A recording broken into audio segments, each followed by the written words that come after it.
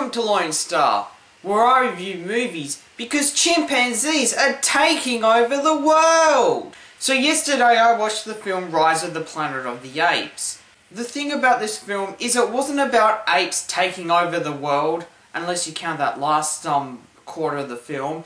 It was more about a super smart chimpanzee named Caesar. So let's go through the positives and the negatives. The director Rupert Wyatt made a smart decision in making this movie based on the character of Caesar. He is the real star of the film, even if he has very little dialogue. This contrasts to a movie like, say, Transformers. Now that movie should be about giant robots fighting it out, but is more based on useless human characters and Megan Fox. The thing is, I believe that the CGI apes did a better job at acting in this film than the human actors. The best thing about these apes is the realism, even if they're animated by computer, as opposed to the shitstorm I saw in Mega Shark vs Giant Octopus.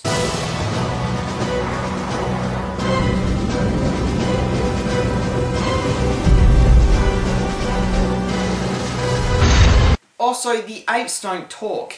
In this we understand the character's feelings through grunts and body language, which is much better in my opinion. These apes were so well animated we could see their personalities and feelings from their eyes. This is much better than humans dressed in an ape costume.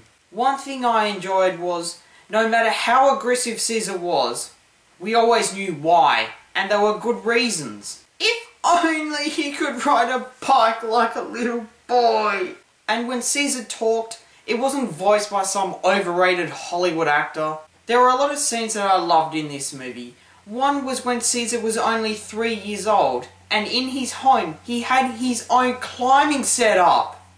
Awesome! Not to mention the scene where Caesar swings around in the redwoods, and it reminds the audience of Tarzan. This movie makes me cautious about someone ever actually finding the cure for Alzheimer's. Who knows? Apes might actually rebel humanity.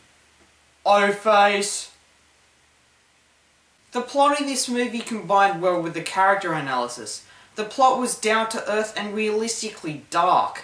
Unlike some other films, the main plot is pretty much the focus for most of the movie, and we fully understand why Caesar is mad bro. Especially after a now typecast bad guy Tom Felton trolled him and the other apes. To add negatively though, I found the human actors average and one-dimensional. We have your money-hungry boss, your concerned scientist, your silly old men, and we have your arsehole animal abusers.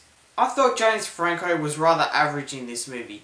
Heck, at one point his character was going to be played by Tobey Maguire. And then we could have had Spider-Man versus the intelligent apes. Not to mention the useless role Frida Pinto plays as James Franco's girlfriend. At one point in the apes action scene, the two lovers made a romantic kiss. In a film about apes! I wanted the director to give a more powerful social reaction for the film on its political issues. They're hiding the impact this film could make in regards to human-created viruses. Plus the idea that apes will intelligently plot revenge and kill their tormentors! So anyway, thanks for watching me review this movie. I was more interested in being a pessimistic loser. So comment down below telling me your opinion of this film, and I'll see you next time.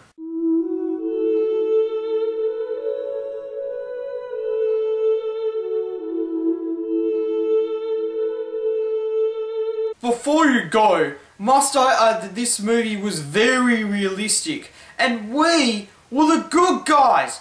Thank goodness! And I should have been the star of the film. Thank you very much, random chimpanzee, played by the guy who played King Kong.